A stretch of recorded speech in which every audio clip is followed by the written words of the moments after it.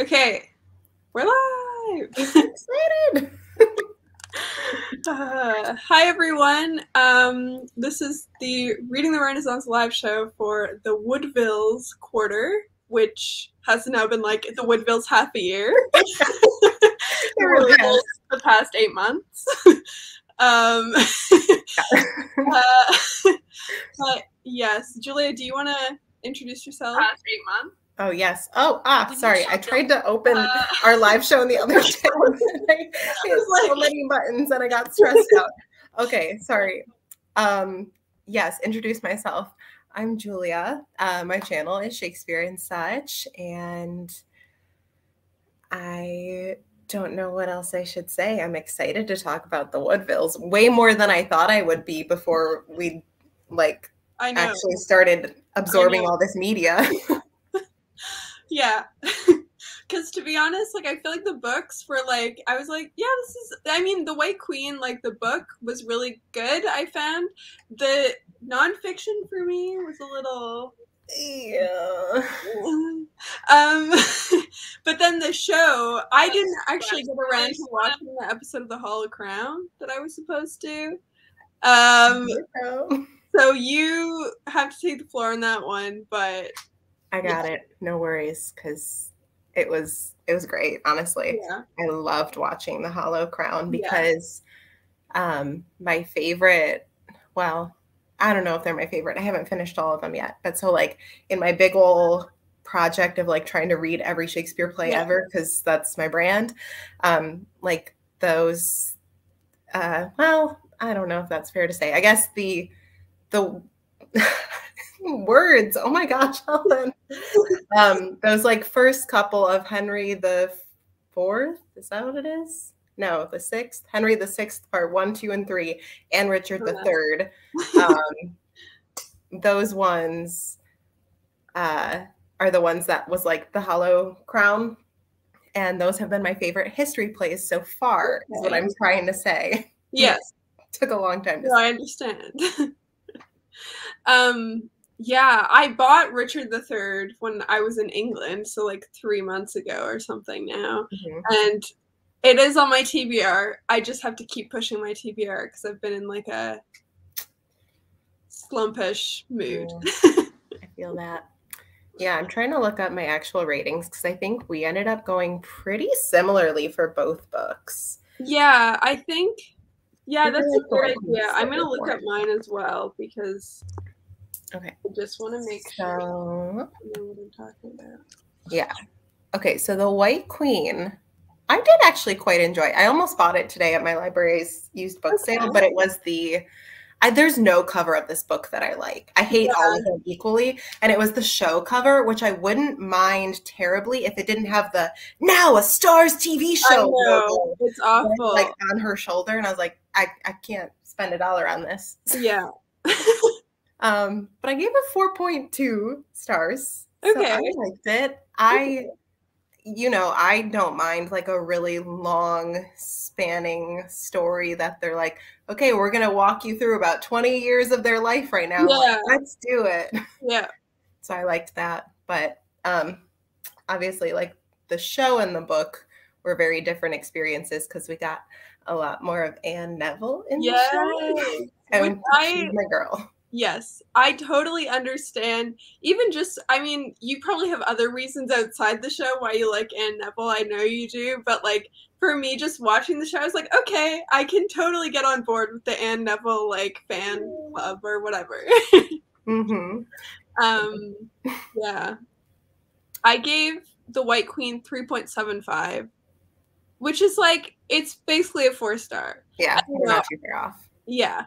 I just found there were some points that were a bit I don't really care about this part. I was excited to get further along in the story, and that's why I kept reading it so quickly. But there were some parts where I don't know, just the pacing was strange. I read it so long ago that I'm I can't even.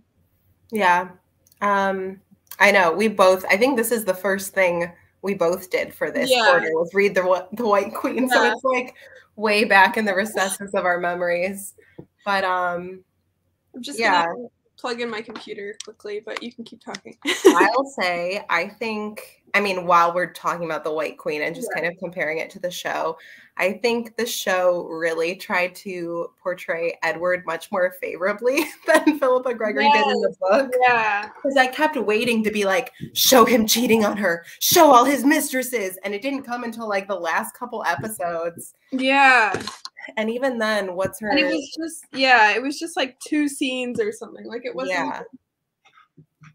Yeah, and honestly, that's kind of a big part of their relationship was that. So I'm like, we have like lots of conflict based on that from what I remember in the book. Mm-hmm. Yeah, they totally did. And the Mistress Shore, whatever her first name was, I just remember it because I remember her rhyming shore whore. So charming. Like she was in like 1.5 episodes of the show, and in the book, like, she was around a long time, and then she came back and was like really relevant towards the end, and I felt like they could have used her better in the show. I don't know. Yeah. And in the show, she ended up getting with Elizabeth Woodville's brother, and I was like, did this happen in the book? Because I don't remember that. I don't think it might have, or maybe like the nonfiction like maybe mentioned some. I don't remember. I think maybe, but I don't remember it being like a big thing. I think I remember it being maybe people thought this was happening, but not like a confirmed. I could be making that all up as well. So it's very possible. But I just finished the last episode of the show right before we started the live. Wow. So it's fresh. Yeah. I had like time set aside this morning to like finish it and watch the episode of The Hollow Crown. Mm-hmm. And then my grandma ended up showing up a day early. So I was like, okay. That's maybe less important a little bit. That's cute. But that's my explanation for why I haven't consumed all the media. But no, I mean, yeah, it was.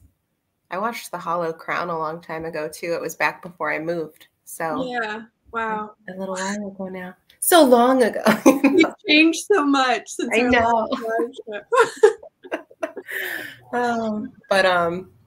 Yeah. I mean, I liked, other than this one. This is the only one I have in person to show as evidence that I absorbed it in any way. Yeah. Other than this one, I really did like all our picks for this quarter. I do think I'll eventually probably watch the White Princess miniseries that they did following. I got the White Queen DVD from my library because I was like, this is going to be much more practical.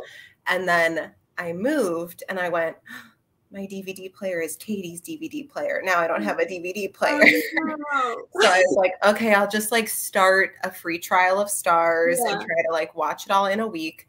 That didn't happen. So now I'm paying for Stars. And I'm like, well, if I'm already paying for it, I might as well watch the rest of their shows. You know, I'm going to watch Spanish Princess. Yeah, exactly. This is the best one. The Spanish Princess is so good. I'm so excited to watch it. I've been wanting to watch it since before it even came out, but I was like, chronologically, I want to watch these other things that came out first that are like kind of related, not really, but even the fact that it has 2 seasons is just makes me happy. Show. Yeah. So what was your rating for the Woodvilles? Let me look it up. I'm pretty sure I gave it like 3 stars because I do feel like it did its job in like teaching me about the Woodvilles. Yeah. Like I can't say like I didn't learn anything about them, and it helped me kind of cement the fact from the fiction in terms of Philippa Gregory. Yeah, I gave it a flat 3. Yeah. What I literally wrote in my Goodreads review was, it was drier than a hay bale, but I can't deny it was informational. I remember reading that review. I like looked it up a few weeks ago. What did Julia think? Pretty much that. Very good review. I would agree. Oh, and I liked that the author like made it a point to be like, you know, their name died out because of all these crazy things that happened and their Yeah. sons and brothers and stuff being killed, but their name will live on forever in history. And I was like, that's a cool sentiment. And I do like that. That's true. I like that. Yeah. And you know what? I have one note about this book that was like my favorite thing in it. Okay, I'm so excited. I was like, I never knew this, and I think it's so cool. Let me actually find the exact page so I can read it. But it's not even specifically about the Woodvilles. It's just about history. But I was very in awe of this. Page 133. This tiny, tiny font, really. I know. It's awful. I was like, this won't take long. It's so small. And I'm like on one page for 5 minutes. Okay. I think this is when they were talking about like trying to prove if they had actually, if Edward and Elizabeth had actually been married legitimately or whatever. But apparently laws at the time said that a couple who exchanged vows of marriage in the future tense were married once they consummated their relationship. Oh.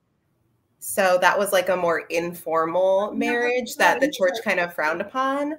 But then if you said your marriage vows in present tense, you were married right there, and all the witnesses present were like, yep, they're married. I feel like I don't have any memory of reading that, probably because I was like, please get through this book. It took me like 60 days or something to read. Yeah, wait, let me find out how long it took me, because I feel like it was pretty similar. I'm actually going to look. Yeah, let's see. I started reading it on May 26th, and I finished on July 27th. Yeah, I started May 3rd, finished 14th. So not, yeah, not our shining moment, but I think, I don't know, I'm excited about our future nonfiction books. I know. I am. That's the hard thing is like, I feel like for both the quarters so far, we've been like, I don't know, our books have been like, other than The White Queen, which was like, I would say that was like a really good book. Like I really enjoyed reading that one. The others have been like, okay, like that's fine, but I'm really here for the historical fiction show that I wanted to, that's why I wanted to do this. Yeah. So, I don't know. Oh yeah, because I have the Joan of Arc. I was like, for some reason, I couldn't remember what was coming before the Ottoman Empire stuff. And I was like, Joan of Arc, you literally already read one of them. Yeah, I'm like intrigued. Yes. And for Joan, they're not TV shows, right? They're both movies. No, they're movies. And I think it'll be maybe the opposite. I don't know. Because I really like, okay, this is maybe spoilers. We shouldn't talk about this. We're already talking about the next quarter, which is supposed to end this month. But anyways, I enjoyed the first one that I read of the books. But, Me too. Okay. But yeah. You'll find out about it. Yeah. Who knows when. I don't know. I mean, it depends on how quickly we can read the Joan of Arc nonfiction. And I can't find. So anyways, this is okay. Anyways, moving on. Okay. Yes. Okay. So yes, I gave the Woodvilles 2.5 stars. Yeah. So I'm just slightly more negative than you are. This is what we're finding out. I think, just generally, I'm like a little more lenient with everything. I'm like, well, you did your job. I learned facts. I read words. I think comparing it to our last month's nonfiction, I'm now liking last month's or last quarter's nonfiction better than this quarter. Like better compared to this quarter. Fascinating. Because I think now reading this month's oh my goodness. This quarter's nonfiction. Reading the Woodvilles, I realized that the Lucrezia Borgia one was written a lot better. That's fair. Just what I don't know, have experienced. But I can't even fully process because I read Blood and Beauty and Lucrezia Borgia. Was that what the title of the nonfiction was? Yeah. I read those like within like 2 days of each other. Like I finished the nonfiction and flew right into the fiction. So in my head, I'm like, maybe it's all real. Maybe it's all fictional. I don't know. I think because I did audiobook and physical book, or audiobook and ebook, it was a bit separate, but I read them at the exact same time. So I think they're just the same thing in my head. But also, not to stay off topic, but at my library book sale today, I bought a historical fiction about Julia Farnese, and I'm very excited. Okay. Yeah. We're just going to start like a Italian Renaissance, but we're just going to reading the Italian Renaissance. Our book club just becomes the Borgia book club. About the Borgias. Wouldn't be off brand. Yeah. Anyways. Back to the Woodvilles. Okay. So I wanted to like warm up. I don't have a lot of questions that I've prepared, but I did think it would be fun to do like a kiss, marry, kill. With like the three. Now I'm gonna like say their names incorrectly. Okay. They're the York brothers, right? Oh my gosh, yes. Oh no, Helen, I'm stressed already. Yes, the Yorks. Yes. Right? Yes, and listen, every time, I don't know if you know, probably because you were in England, there's like this stupid nursery rhyme that's like the Grand Old Duke of York. Yeah. He had put that. Every time I hear their names, I sing that. I'm like, get out of my brain. I don't want to hear. So we know it's correct. Possibly. So I thought it would be, do you want to do a kiss, marry, kill? I mean, you go first. You're the guest. So. Yes, I'm stressed out now. Okay, and it depends. George and Edward. Yeah, okay, but this really, really, really depends. Are we talking historically them, or the White Queen versions, or the Hollow Crown versions? Because I would not go near humpback Benedict Cumberbatch with a 10-foot pole, Helen. But the White Queen Richard, on the other hand. I know that's, okay. How about you do both? We start with the White Queen. You could do the Hollow Crown. I can't speak to the Hollow Crown, but. Actually, the Hollow Crown, all three kill. Okay. They're all out. They were all old. They were all ugly. They were all jerks. I hated them. Okay. So let's start with the White Queen, and then we can do like historically. Okay. The White Queen. Man. Yeah. Okay. You know what? I'm going to be maybe contentious, or maybe you'll surprisingly agree with me. I'm going to say kill Edward, because my first instinct was sleep with Edward, but he slept with so many women. I don't know what's going on down there. It feels a little risky. Yeah, that's true. So I'm going to say kill Edward. What did we say? Kiss, marry, kill? Is that what we're doing? I don't know. I was like, wait, maybe I should. I mean, it's whatever you want. I'll just kiss George, because David Oakes has a nice face. That's fine with me, you know. I think we kind of hate him, but not by proxy, but yeah. We've seen him portray too many jerk brothers to actually like him very much. Yeah. But I'm sure he's got a nice mouth. I'm sure it would be fine to kiss him. And then I guess I'll marry Richard, as iffy as I feel about that. But you know, I love a curly head of hair. So. I know that's what's getting it for me. I think okay. I'll start with see, it's hard. I'll start with, I think I just have to kill George.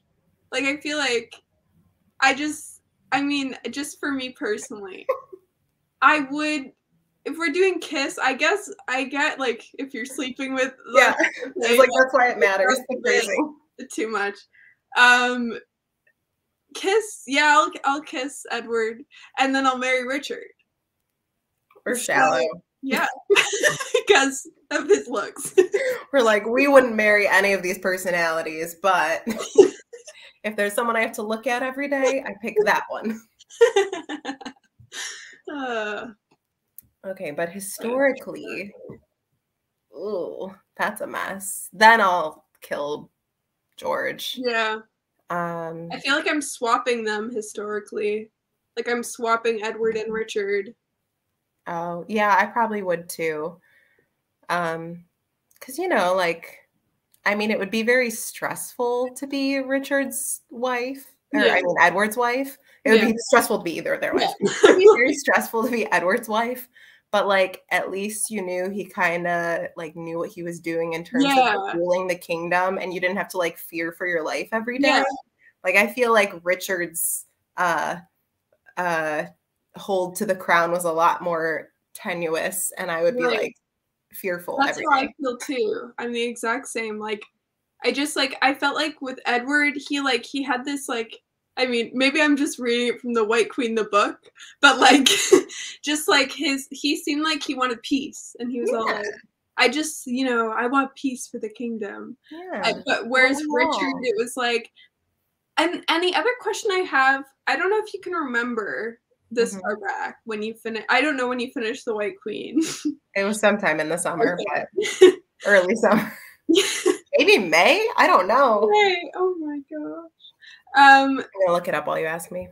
But who did you empathize with at the end? Oh my God, that's what I love the most about the White Queen. Is because I kept switching sides because I was like, I'm in Elizabeth's point of view. I'm rooting for her. And then I'm like, wait a second. I forgot all this stuff about like, like these people. I'm like, yeah, they're right. So it's difficult to say. And especially in the show, I was feeling that because they did it so masterfully, switching the perspectives. Yeah. And seeing Margaret's side and seeing like, because as like the viewer, you know that Henry's going to be king. Yeah.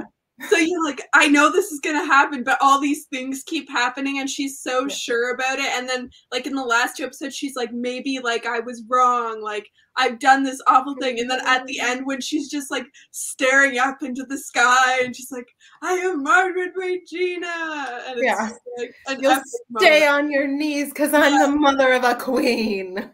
It gave me or a king. What's the Borgia woman? Oh yeah. What's her name? Yes, I got it. Hold on. We know it. Caterina Sforza. Yes. It was that same sort of, I was like, you want to root for them because they're like the strong woman that doesn't back down. Well, I mean, imagine Helen being me and it's like 3 frenzied mothers and I'm like, I want you all to do the best thing for your children. Like, stresses me out. But I do think I liked Margaret's tactics best of all 3 of them. Because like Elizabeth was like a little more sneaky. And the witchcraft, we didn't even talk about how Philippa Gregory was like, she's going to be a whole witch in this. You're going to just embrace it. Yeah. So that was like a different kind of feel versus Margaret, who's just like, I know I'm right, and I'm going to pray, and my son will be king. Yeah. Yeah, Margaret. And she'd like still be yelling at people, and she'd be like, I'm right.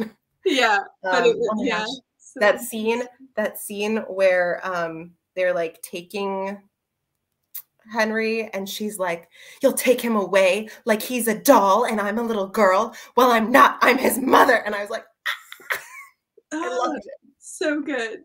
So good. I thought it was like going back to the witchcraft just a little bit.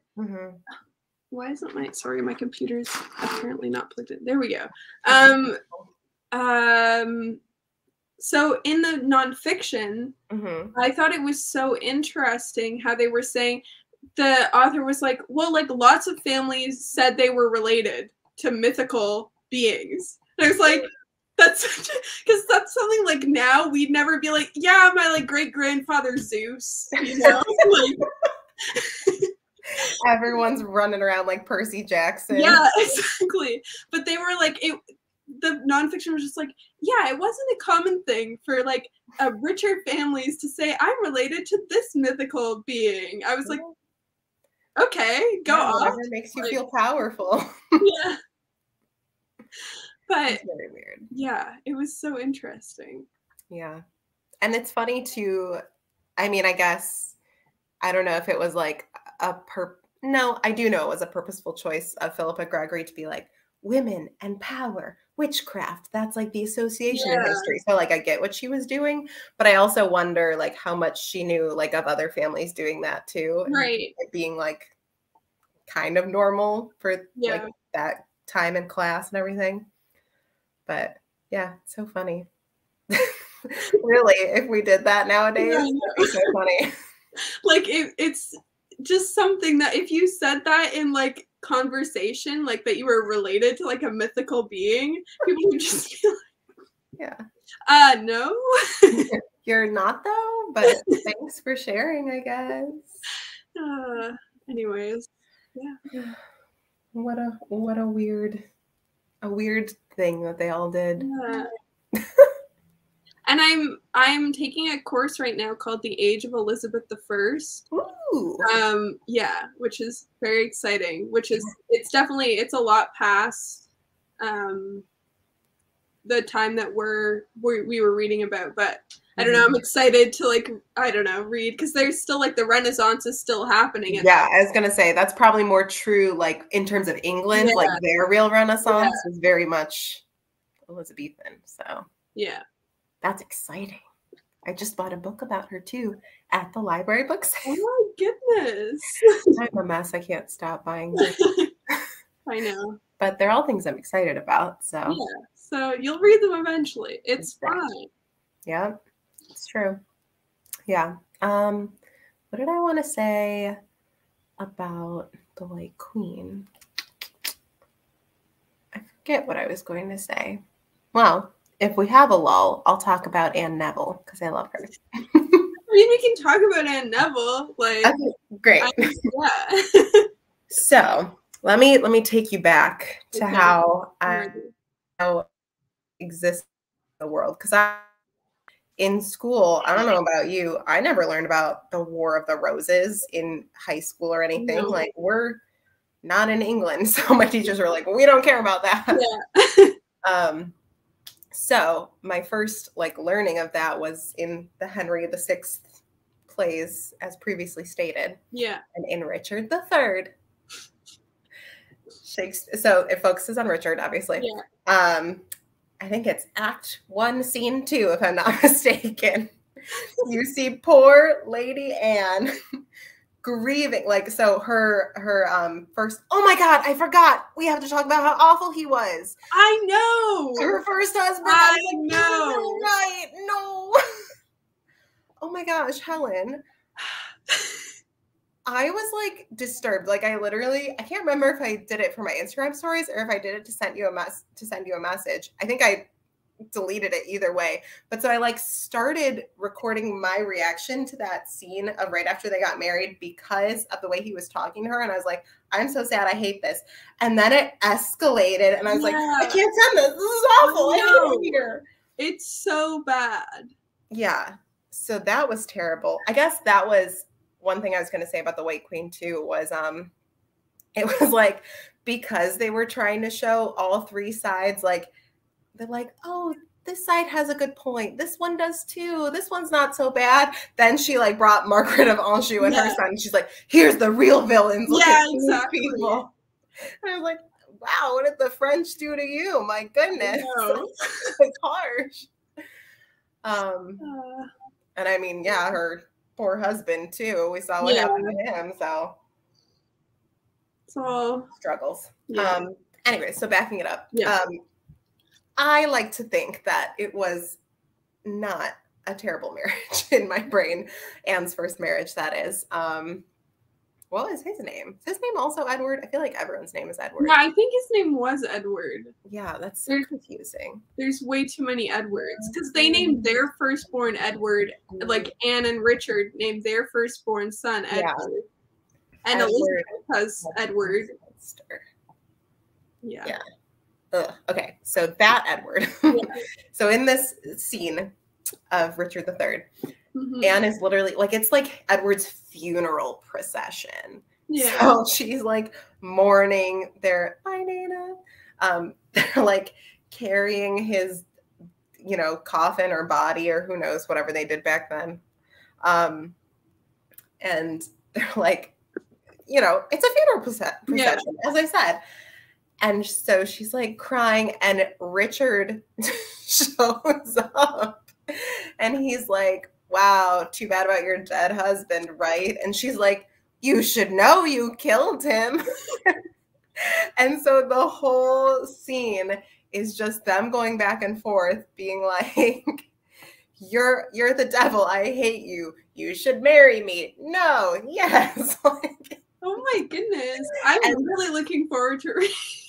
It's so such an iconic scene, Helen, that I was like, this one scene, I was like, this is one of my new favorite Shakespeare characters. I love her. And then learning that she's like a real historical person who I can retroactively stand. I'm like, yes. Love me some Anne Neville. Which is so funny because I don't support Warwick at all. I was like, this guy sucks. But his daughter's cool. I felt, because I think The White Queen, the TV show, did such a good job, like, really fully fleshing out her character. And we see her through it, like I feel like with Elizabeth, we see her, like, when she's already, like, an adult. Like, she's a lot more self-assured.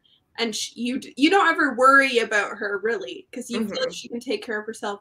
Whereas with Anne, you see her go through these different periods of, like, not knowing who to believe, like, with her parents, like, and then with, like, and just, like, going through all these, like, emotional things. And, it's just, I think her character is, like, really well done. And then I felt so bad with her and Richard at the end. When he, like, she's literally in that dress, he's like, oh, you look nice in that dress, my love. So would Elizabeth. Like, so would the other Elizabeth. There's only 50 Edwards and 50 Elizabeth.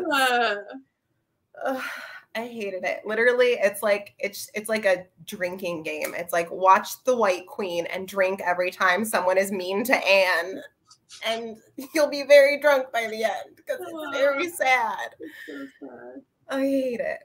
Yeah. Yes. Yeah. And what was that? Mary Margaret, you're right. And also, I can't believe, because the book was, I think, a lot more vague. I mean, it showed Elizabeth of York's feelings towards her uncle, which we were like, okay. But, like, they made that apparent. Yeah. But in the show, they were like, we're going to have them kiss. We're going to have them kiss. And I was like, alrighty, okay, wasn't expecting this. But then Richard was like, no. And I'm like, you already did it. Yeah. It was a lot. It's so interesting in the book. And, like, I haven't read, I guess The Kingmaker's Daughter is the one that focuses on Anne Neville, which is... I'm gonna keep going with the Cousins War series. I'm excited. But in The White Queen, yep.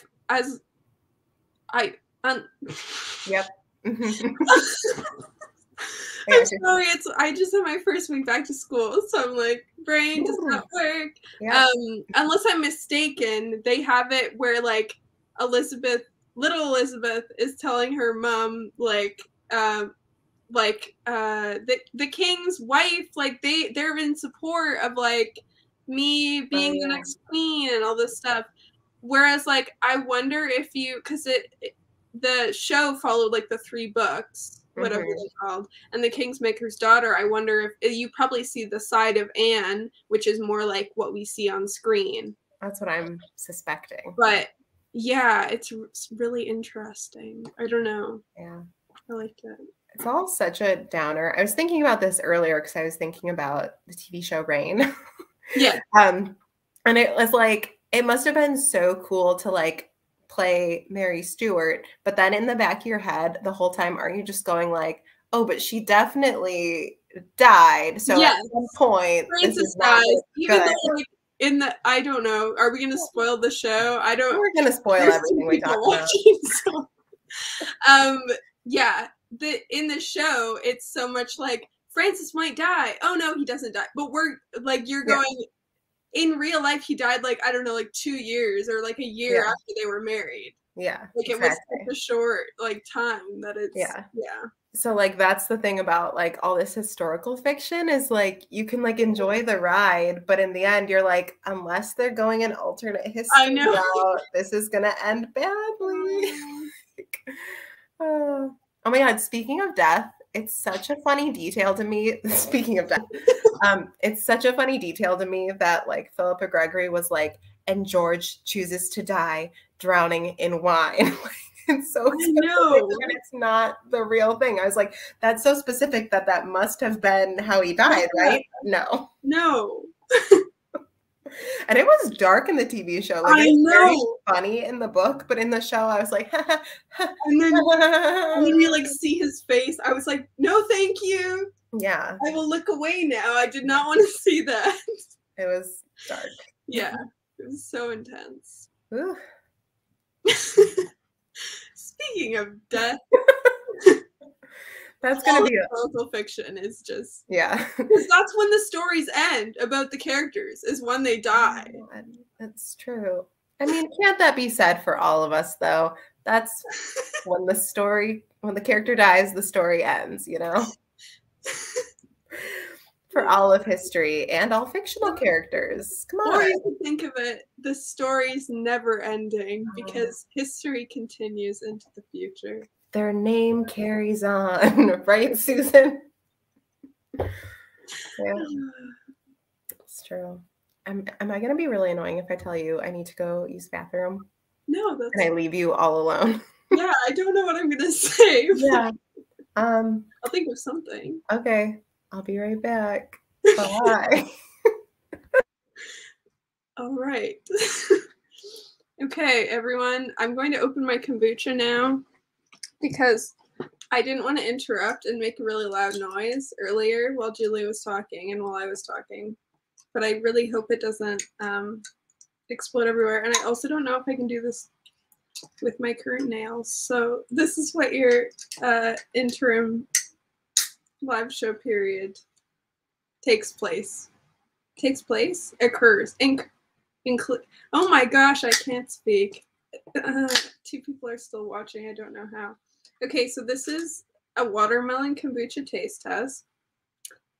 It's from this thing called Cove Kombucha. I don't know if you guys like kombucha. Let me know. That kombucha is fermented tea, if you weren't aware. I've never had this brand before, but it's a craft brewed in Canada.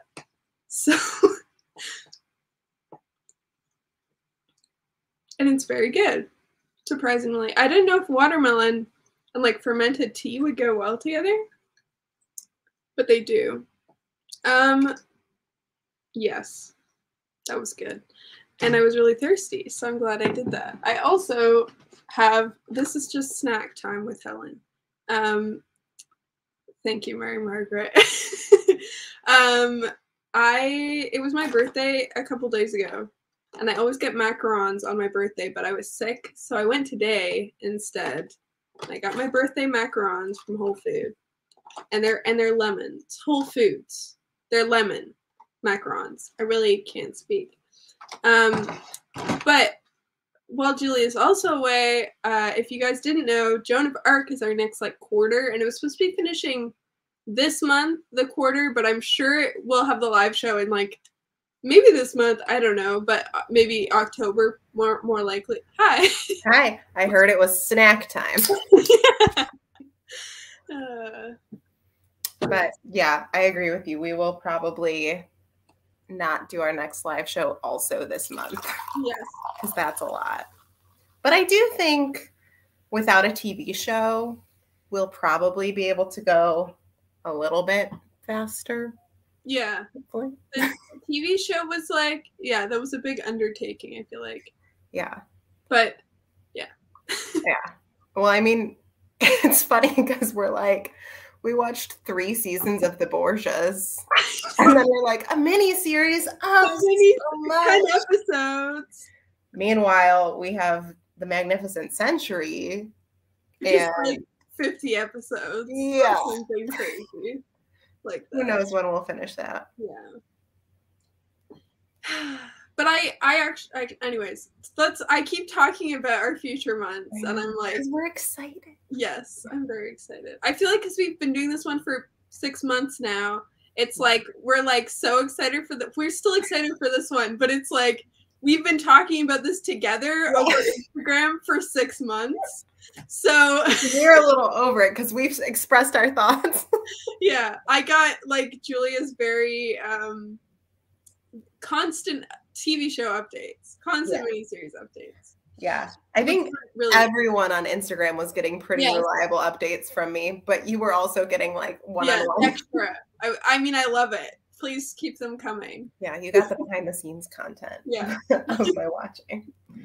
Everything else was just me going like, look at Anne, look at Anne, look at Anne, like Anne. Pretty much. I was gonna talk about the age makeup, like the they did. Yes, I didn't like it. I thought it was kind of good because I felt like their tactic was eye bags and pale skin, and that's it. That's how I'm aging, so it rings true to me. But I just felt, I was like, and then sometimes like Richard would look younger in the next scene, like because he's just a baby face. I think they couldn't make him older, but I thought they were more successful with Elizabeth. I thought they aged her kind of well. Elizabeth and Edward, that beard they put on him I was like, Jeremy Irons, I'm sorry, but yeah. That was the one that did not work for me. Elizabeth's aging worked for me. None of the men. Yeah, that's true. I just felt like they didn't look like, I felt like Anne was okay. I was just like, I also didn't know how old they were supposed to be. Yes. So like, Anne started the show. I mean, like her character started the show very young. So, but they had a son and he was like 10 by the time he died. So clearly like over a decade had gone by. Yeah. A lot of time. I feel like the whole show probably spanned like 15 years, maybe more. Why did I think it spanned like 40 years? No, because things, 40? I thought you were going to say less. And I was like, no. I mean, maybe. I don't think they were that old. It definitely did not, because like Elizabeth's probably like 20. How old? See, I just don't know how old people are. That's what I'm going to look. Okay. How old Elizabeth Woodville was when she died. Hold on, I can't do mental math. I'm not that kind of teacher.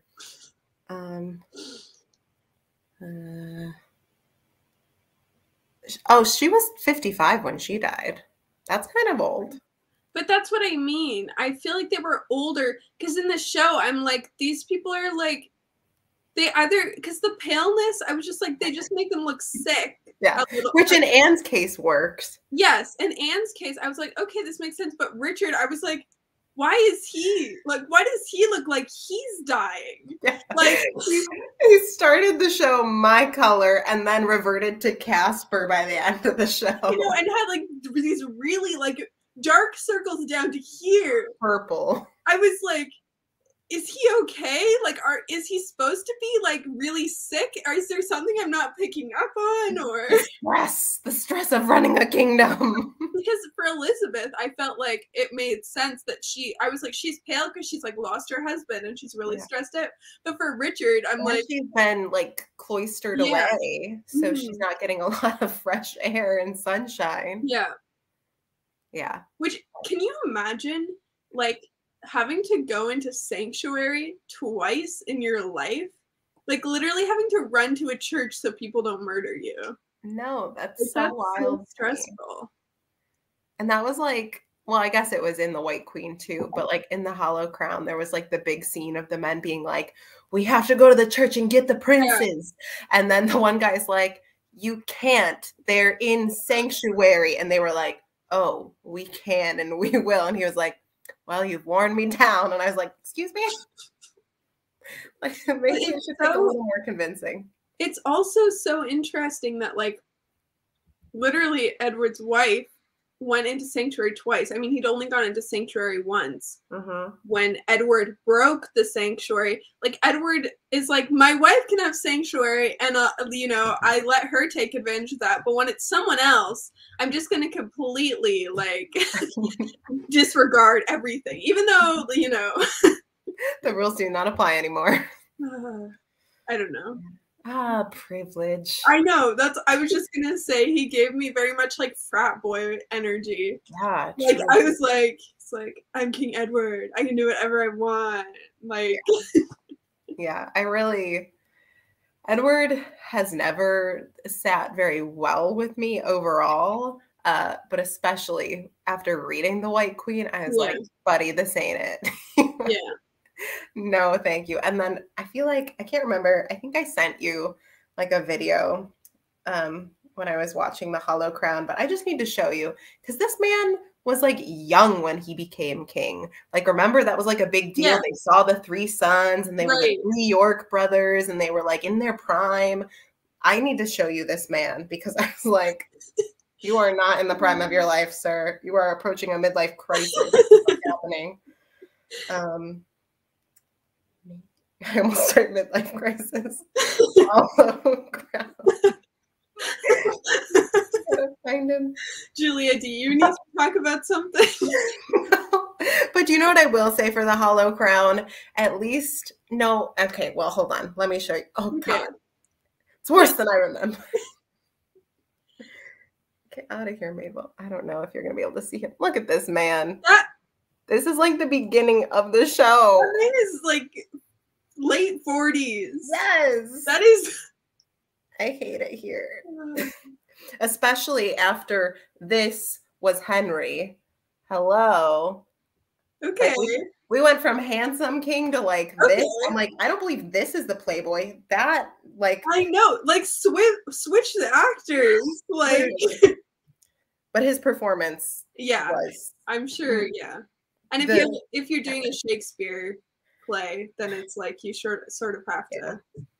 But what was I gonna say about him though? Taking it a step back. Shoot. Okay, wait. Walk me backwards because I was going to say something. Crisis. Oh, yes. Thank you. I don't know why that worked. What I was going to say was I appreciate that the Hollow Crown actually cast like a woman who was probably in her 30s or 40s as Elizabeth Woodville because I was like, yeah, because the age difference in the was like 2 years. And I was like, this is not enough of an age difference. Like she's an older woman than him. I'm like, she has 2 sons. Like, yeah. That's why I felt like in the White Queen, it was so easy to forget that she was as old as she was or whatever. Yeah. Because like her sons would come in and that's when I'd be like, oh, actually she is I don't know. Like, oh, she has like a 14-year-old son. I forgot. Yeah. And also like when they started aging people in the White Queen, I was just like, I now have no memory of who anyone is. Like when they got new actors, all of a sudden it was like, I was just like, I don't know who you are anymore. I'm sorry. I think that's why every time when she was in Sanctuary and her gray sons came to like pop in, that's why every time in the script she was like, oh, my dear son, how are you? Like she had to say, because they were like, the audience is not going to know actor every time. Yeah. It probably was, and we didn't even notice. We were just like, yeah, Richard Gray, that's him. Because we're like, we don't want to seem like we don't know what's going on. We're like, oh yeah, I remember. Oh, that's him. That's her son. Yes, I got it. Yeah, but on the other hand, the Hollow Crown like casted an older actress, like older comparatively than Rebecca Ferguson, and I was like, yay! But then they had the older Edward, and I was like, it doesn't work anymore because now they're the same age. They're just both older. So if anything, he looked older than her. She looked great. Yeah. So yeah, I don't know. It just irks me. Like that's an important point because like people had opposition being like, are you sure? Exactly. This woman's older than you. She already has sons. Yeah. She's not like on our side. Yeah. All this stuff. Yeah. I don't know. Oh. That reminded, wait. Why am I drinking out of two different things? Oh my gosh. I was like, this feels different because it's not my goblet. I was going to say something about early in the show too. And now I'm trying to remember. Oh, I want to talk about the absolutely iconic scene / historical event. I guess I feel like they said probably some version of it happened and they aren't sure which because it was like circulated in gossip. Yeah. but the iconic scene of her being like, I'd rather die than be Yes! your mistress, I knew you were with gonna the say knife to that. her neck. I know. It's amazing. And that's the thing. That was what I was so surprised by in the Woodvilles when they were like, yeah, this actually probably happened. And I was like, oh my gosh, Yeah. that's amazing. If I was not an Elizabethan, because that's older. If I was an English, peasant during the reign of York, Yeah. I would have absolutely lost my mind if some gossip, in the town was like, "Did you hear? The queen threatened to kill herself," and everyone was like, "Wow!" I would be like, "That is cool. I support our monarchs." Yeah, and it's also so interesting to think about, like, would he have actually married her if she hadn't? Because part of he's like, yeah, he just likes her like spunky personality. Like she was just showing how like cool and quirky she was by saying that. Yeah. But then the other part of you is like, no, she was actually doing that so he wouldn't like have sex with her. When she like didn't want him to. So literally, I'm not like other girls. I won't let you rape me. Yeah. Yeah. That's quirky, all right. Yeah. But I was just like, yeah, because part of me's like, wow, girl boss, and then the other part's like, actually, no, like. I know. I love it because I love it for her. Yeah. But I hate it because I'm like, you expect me to root for this romance after this scene? After that's the scene. Like, this is where their relationship starts. Yeah. Ah! Scary. But it is a moment that lives in my mind rent-free. I really love it. And also, when he does start, like, cheating on her with Elizabeth Shore or whatever, and his, like, excuses, we're not young anymore. I was like, what do you mean by that, sir? Like, that was literally, he was like, Elizabeth, we're not young anymore. We're not the two kids standing under the oak tree, like, or whatever. I was like, yeah, but what's the correlation? He's like, Elizabeth, you don't bring knives into the bedroom anymore. There's no more knife play in our lives. Elizabeth lets me do that. Like, what are you trying to say? Like, what does that mean? He's had like 8 of your kids. What more? Like, also, she was never that young when you married her. You're not young anymore. I was 32. Like, yeah. Everything Edward says, I'm like, you seem like you're a fine king, but you seem like you're a not great husband. Honestly, that's what I should be researching next is like Edward what is he, the 4th? Edward what is he the 4th? 4th, yes. Yeah. Edward the 4th's policies. Like, I thought you said Edward the corpse. What? I don't remember that. Oh my god, wait. That's what I did want to say though. Is this book was like, yes, we have dug up his body and he was a tall king. He was 6'2". He was in fact tall. That killed me. I was like, oh my god, Elizabeth, I would have been thirsting too. I know. I think I sent you a message and I was like, why do we need to know this? And you were like, hey, Edward. 6'2" in medieval England, he was probably like a giant. Everyone else is like stunted and malnourished, and he's like everyone hey, else ladies. is 4 feet tall.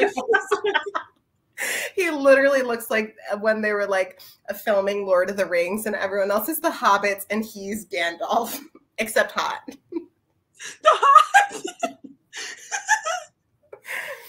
That's so good. You heard it here first. Gandalf the hot. Oh my gosh, wait, hold on. You can talk, but I need to Google something. I can't even talk right now. That's amazing. Okay. Just have to see if it's ever been done. Yes. Yes. You made me want to search sexy Gandalf Halloween costume, and it has been done. No. Sure has. Women in beards, but with like a big ol' slit up their robe. Amazing. Just give the men all the confusion. Like, so am I attracted? Maybe. Yeah. Oh my goodness. Oh man. Our conversations always Correct. divulge so weirdly. I would love that t-shirt. Well, that's our new official book club merch that we're coming out with next quarter. Yeah, I'm trying 2 years. I'm trying to convince all my book clubs. I'm like, listen, it'll be like 4 of us wearing this t-shirt as an inside joke, but merch would be so funny. That would be, I mean, I'm down. Gandalf but hot is a good shirt. Yeah. And just you're walking around and everyone's trying to figure out what your shirt means. They're like, Gandalf but hot. Are you Gandalf but hot? You think Gandalf is hot? What does this mean? And you're just going about your life. Oh, it's so fun. Man. We like went on such a tangent that I feel like I had more to say about something along the way, and I don't know what it was. I know. I think the costumes were beautiful. Yes. I loved the costume. Oh, most definitely. Yeah, like Elizabeth's coronation, I was like, oh, wow, so pretty. Another thing, sorry. No, I was literally just gonna say another thing about the aging makeup. Yeah. I don't know why this is the thing. But when Anne was in that scene that I mentioned before, being in that dress, it was like her face is old and the rest of her body was just like she was like a 20-year-old. I was like, ah.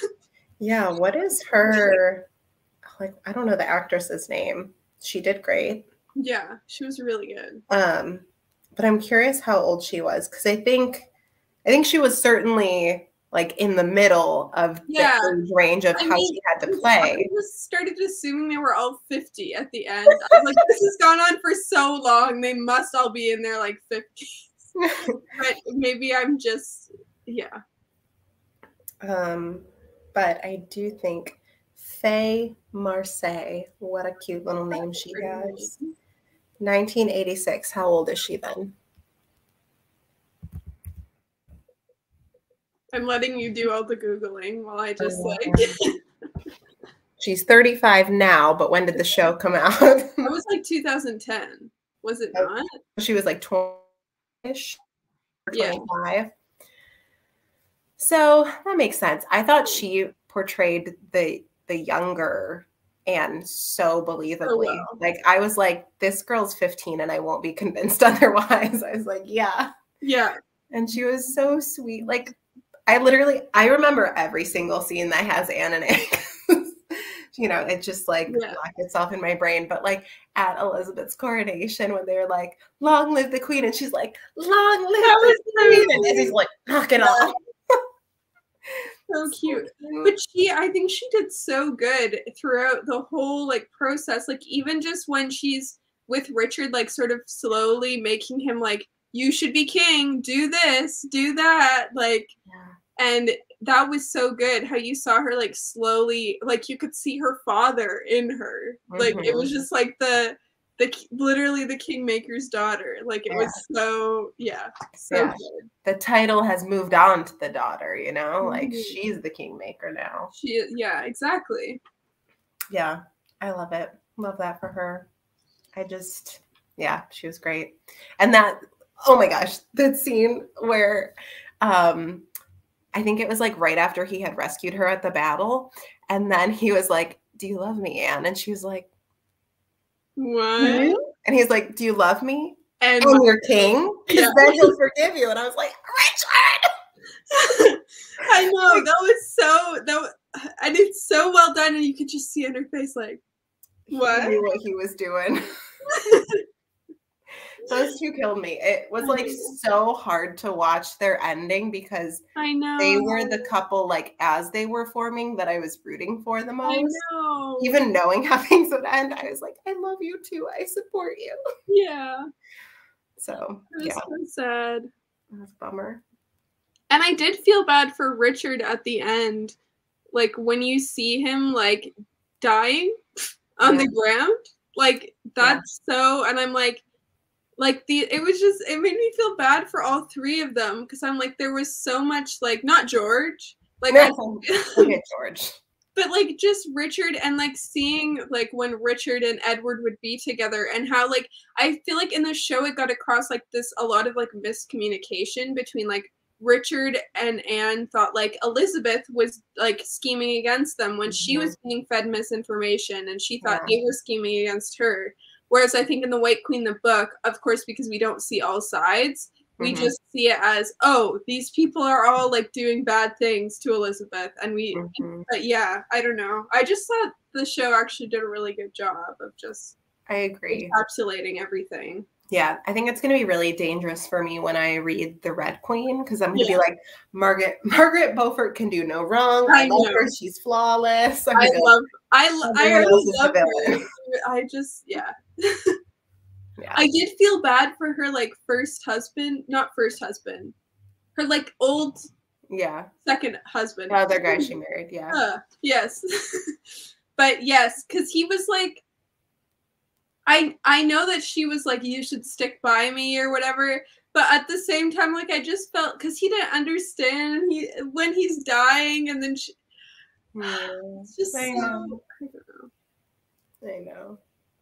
And then she had her whole thing with Jasper, and I'm like, girl. I know.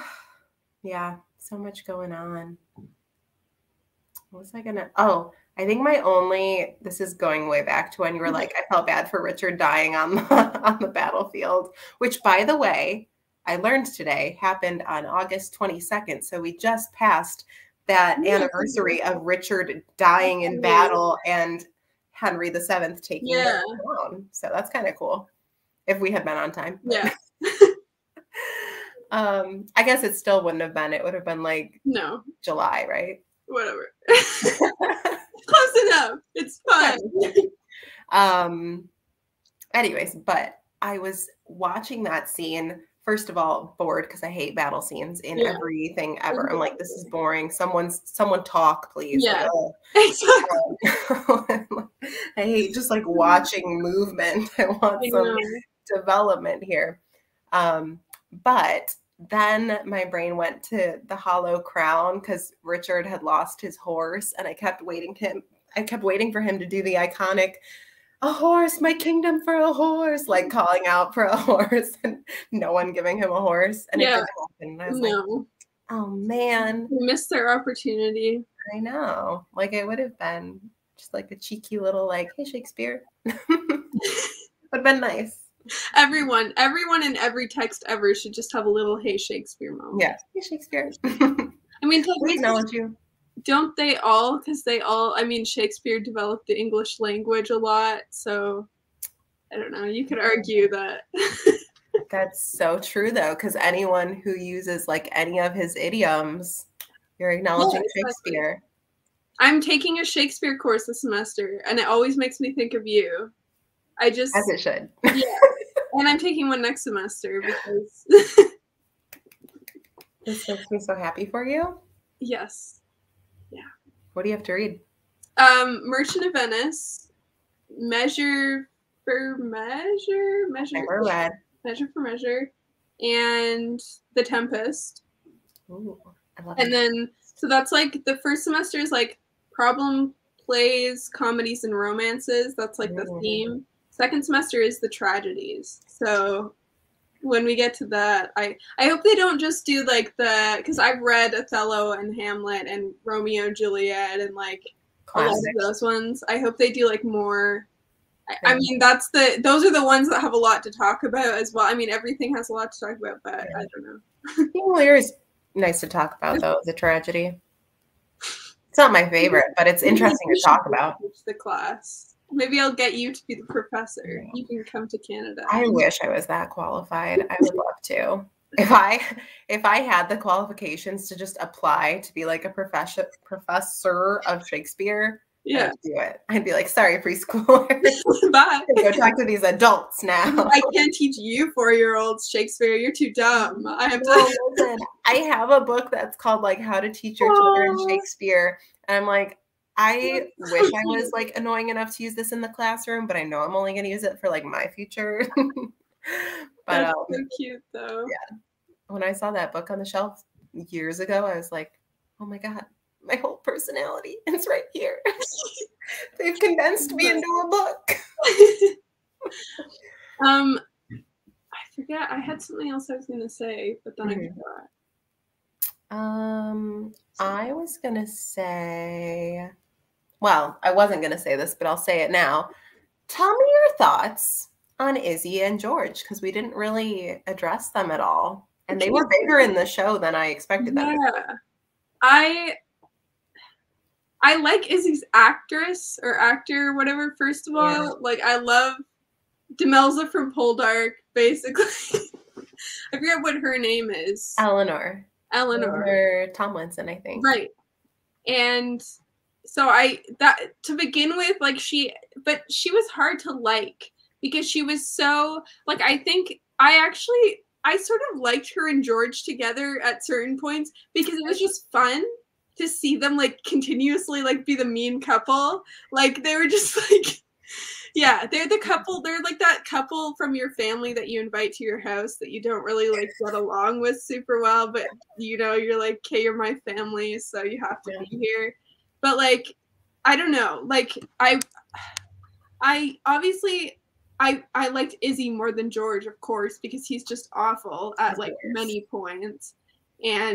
But I don't know, because she was also very mean, especially to Anne.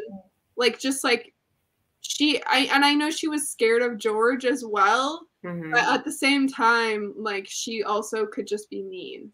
So, I know. Yeah. What about you? Yeah. She was a hard character for me to, like, latch onto, I guess, because my feelings kept changing about her. Like, I'd be like, oh, you're Anne's sister and Anne loves you. I'll like you too. And then she would be, like, going through something hard. And I'd be like, oh my gosh, I feel for you. And then she would be like, Elizabeth's a witch and she cursed us. And I'm like, well, you're right, but you're being a little mean about it. And then she would, like, do something awful and, like, lock Anne up. And I'm like, well, now, Izzy, what's going on here? So, like, I just kind of was like, just inconveniencing me. Exactly. It's like, I don't know, it didn't feel plot devicey necessarily, her character, but she was only around to sort of, like, push different storylines forward, like, with her interactions with other characters. Yeah, I agree. That's what, like, made her important to the story, but it wasn't like she herself was like, oh, you know, I'm interested in this character. So. Yeah, I agree. Because I think if she wasn't Anne's sister, her existence in the show would be pretty negligible. Because it was, like, only briefly mentioned in the book, like, oh, and George married Warwick's daughter, like, whatever. Yeah. But she wasn't really in the book. I assume she's more so in Anne's book because she's an assistant. Yeah. But like, you know, she didn't really serve the plot. She just was a footnote.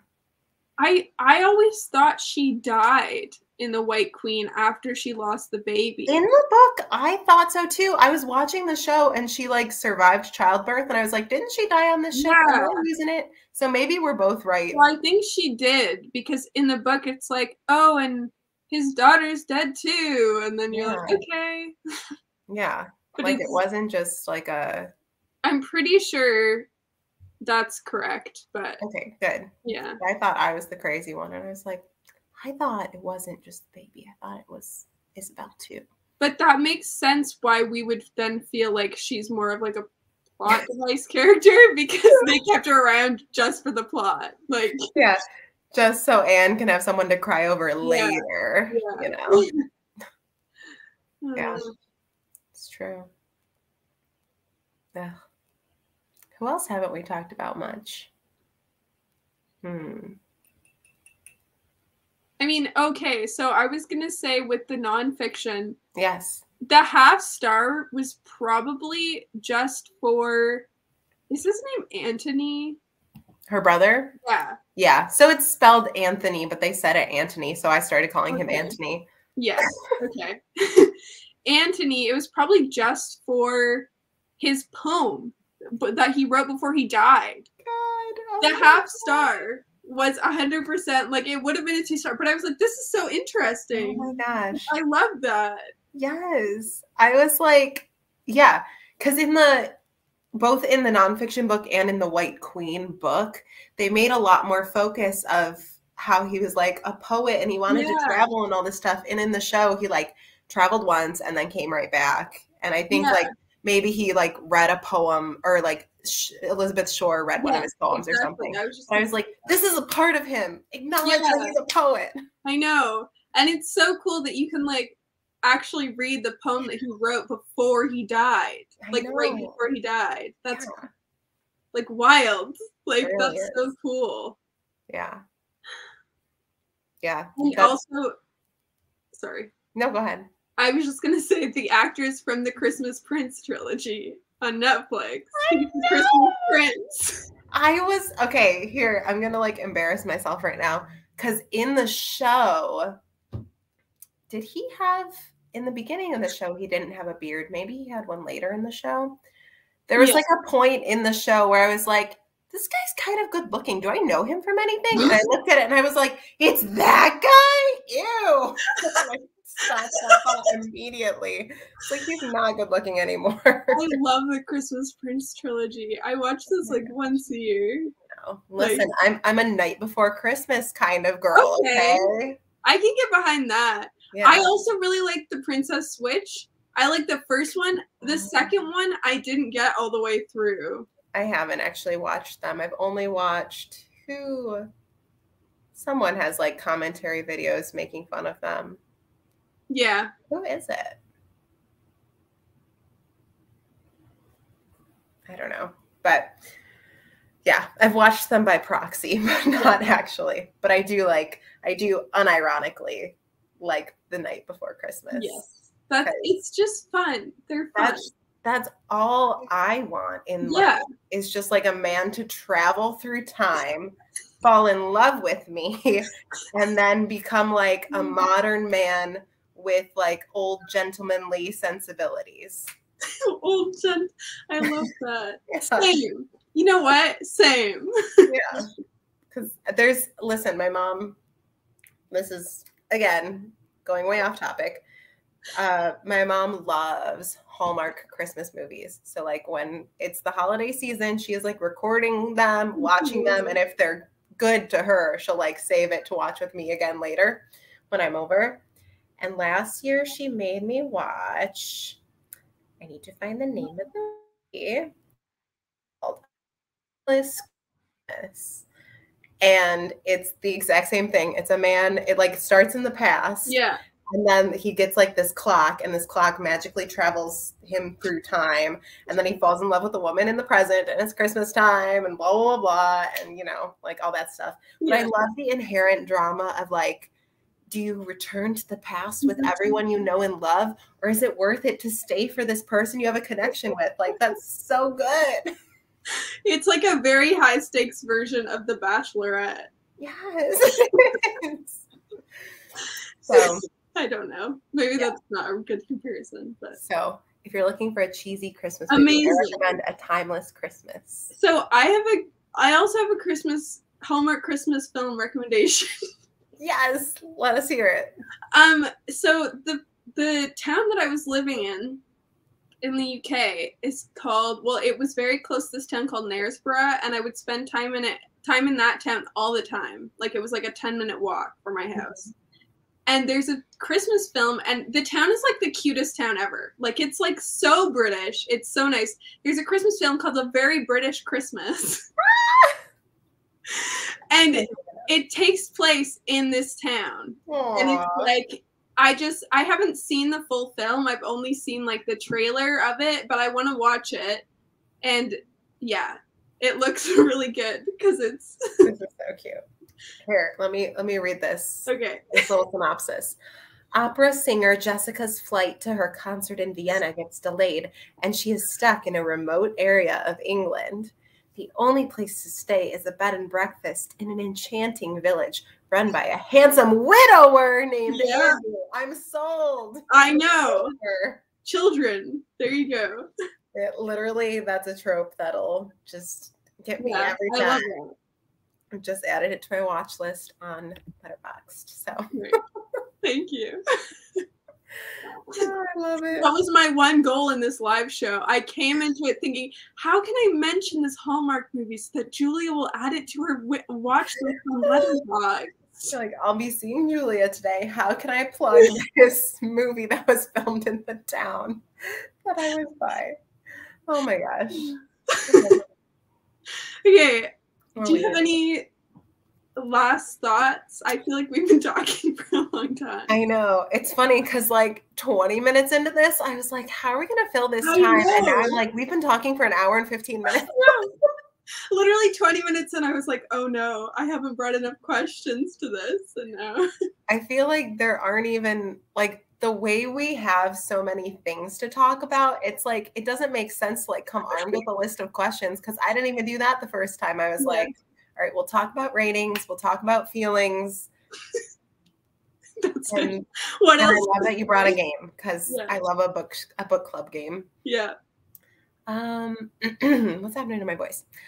My final thoughts are I am very excited to continue in the Cousins War series by Phillippa Gregory, even though she and I still have beef. I have not forgiven her for the other Boleyn girl, nor have I forgiven her. Well, okay. I was going to say I was mad that Anne wasn't in the White Queen a lot, but knowing that she has her own focused book kind of gives her a pass. But we still have beef. So I'm excited to do that. Excited to continue paying for stars and watching their shows. They have the first like chronological book in the series is Polish Jaquetta Woodvilles. Yes, I want to read that one too. That's the one I think I'm gonna like go to next. Just because I'm gonna be spoiled for history. Yeah, I know. Isn't that weird? You feel like you have to go chronologically, even though it's like all of it's already happened. Yeah. And frankly, like the Red Queen and the Kingmaker's Daughter are going to be no surprise to either of us because exactly. We've watched the show, but it's fine. It's cool. Yeah, those. I look forward to your thoughts when you eventually read Richard III. And I am excited to respectfully unhaul this and educate someone else about the Woodvilles. That's my spin. I'm educating others. I already absorbed this information.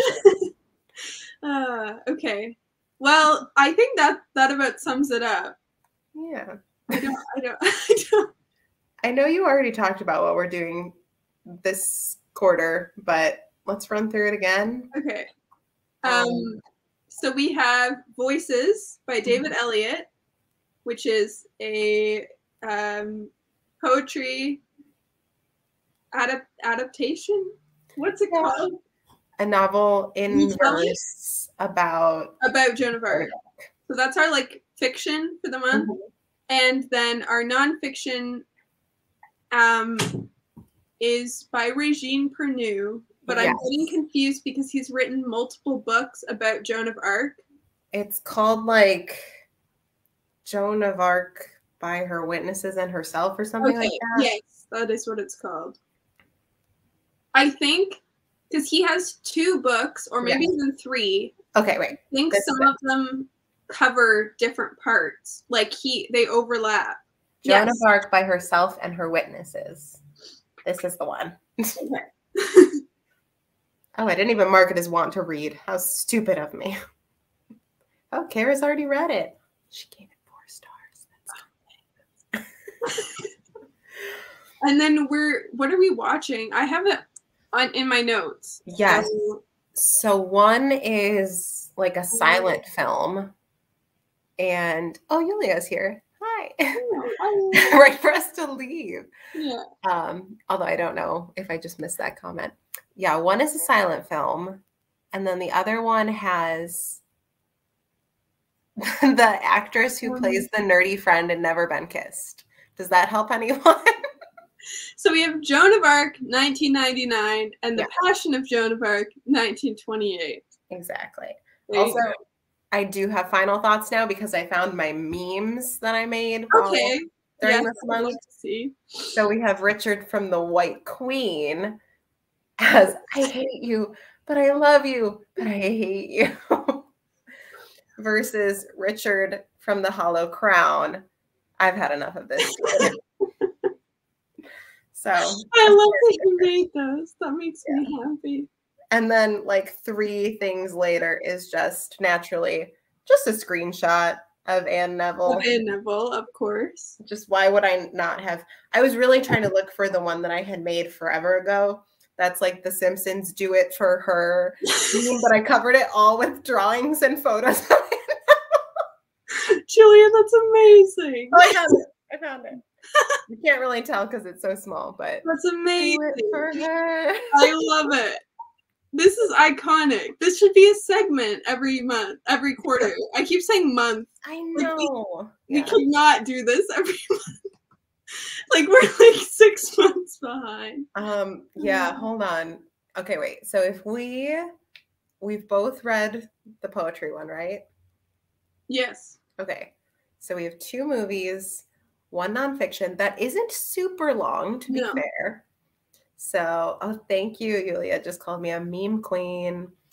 We have a good recommendation from. Oh, good. Yay. So theoretically, I don't know. What gives me pause is knowing that after this, we have to watch The Magnificent Century, which is going to take so long. And I don't even know yet, like, where I can find it. You can watch it all on YouTube. Oh, God bless. Okay. I've already watched an episode and a half. I watched it when we first planned this because it looked very intriguing. And it's actually quite good. It's very fun to watch. Good. So, yeah. And it's something you can, like, watch really easily, like, I don't know, in the background of something. Excellent. Okay. If we don't have to, like, officially schedule it right now, but if we reluctantly said we'll talk about Joan of Arc sometime in October, would that feel comfortable? Yes, that feels good. Okay. And then we'll try to do, oh my gosh, what's the person's name? Yeah. Harem Sultan. Harem. I don't know how to say her name officially, but like the Ottoman Empire-ish theme. We'll try to do that by December. And like maybe we can just see how far we get in the show, and maybe we'll pick a point to stop just for the live show, and then if we wanted to do like a supplementary like half an hour live show, if we finished it, we could at a different time to just feel like. I respect that. That sounds good to me. But yeah, and then it'll be the end of the year, and we have to come up with new themes. Oh my gosh, I can't believe it's been that long. I know. I feel like this idea was just like a little baby in our brains just a little while ago. A small child. And here we are now. Oh, goody. Okay, Julia's going to join for the next round. And yeah. Yeah. Yay. Oh, good. Okay, so thank you for coming, everyone. Yes. And we'll hopefully see you in October. Yes, that's the plan. Bye.